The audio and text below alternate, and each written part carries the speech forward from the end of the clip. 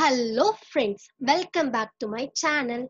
Today we are going to see the important coding question which is asked in Juspay, that is email extraction.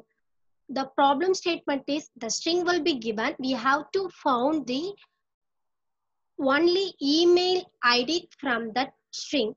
That is the main point of that. We have to use the regular expression. For that we are using the Python programming regular expression. For that, first we have to import the re, which is regular expression module. Then we have to use the pattern.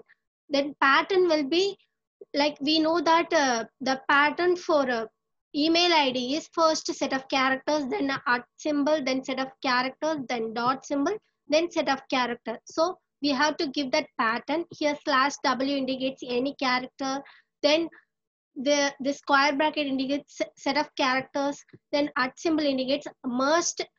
After this set of characters, at symbol is merged, then set of character will be available, same like that.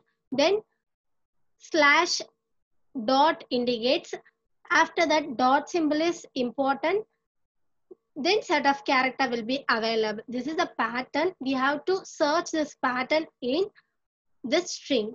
For that we are using the match variable. Match equal to re.search pattern comma string. Here pattern is passed as the first parameter, then string is passed as the second parameter. We have to search this pattern in this string. After, if you found any matches, then it will be stored in match object. If match is not null, then match will be grouped, then email id is printed. If there is no match, then no match will be printed. We have to use this match here.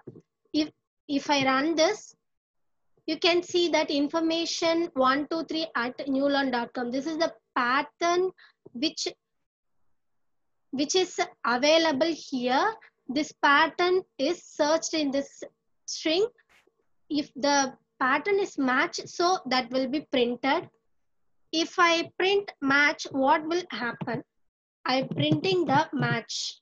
Match is not a variable here. It doesn't store directly the string, that store as an object.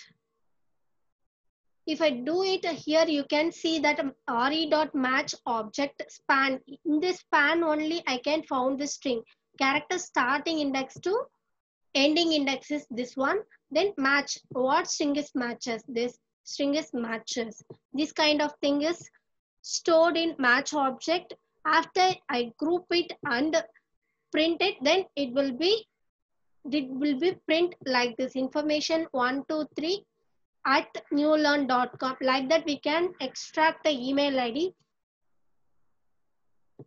I think you understood and you like it.